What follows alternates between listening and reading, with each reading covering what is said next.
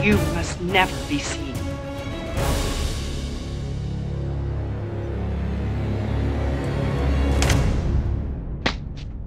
Oh.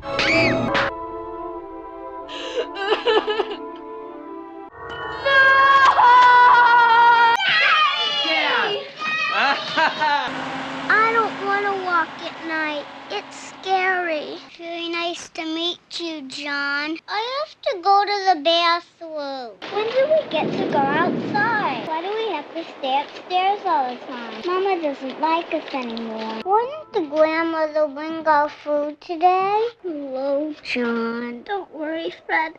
He'll be back. Mama? I have to throw up. Get back here!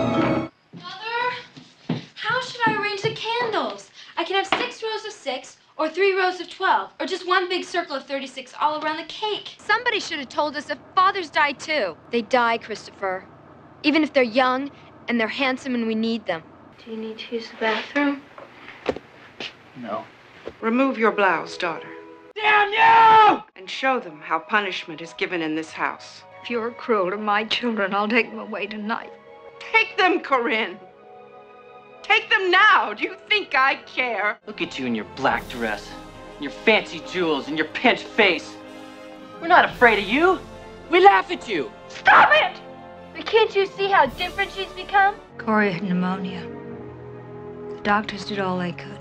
You kept us locked up in that attic, and you said you'd come for us after your father died. You never came! You couldn't let anybody find out about us, because if you did, you'd be disinherited. It's not true. No.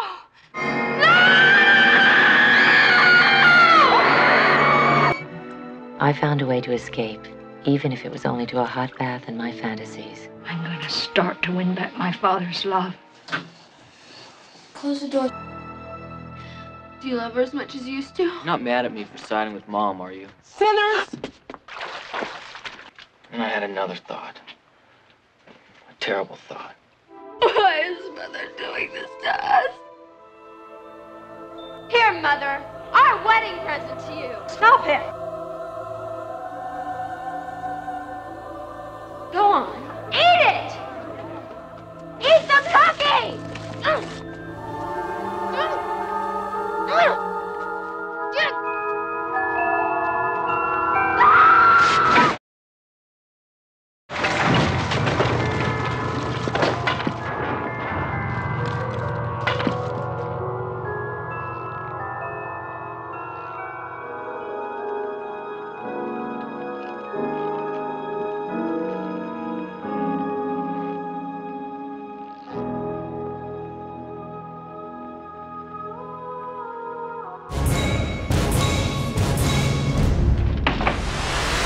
Evocative,